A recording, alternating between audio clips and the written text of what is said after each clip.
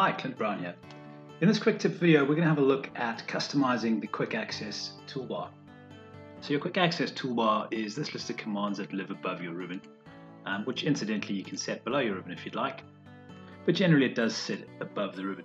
And it allows you to include things like parameters, measure, and eye properties. And by clicking the drop down on the right hand side, you can include things like print, parameters, measure, and eye properties in this environment. Now it's context sensitive, so here I'm in the part file.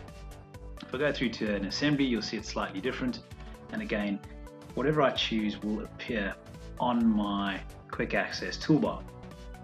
If I have a look at my drawing environment, again slightly different, and in this one I might want to include eye properties and the print command, for instance, and those sit over there.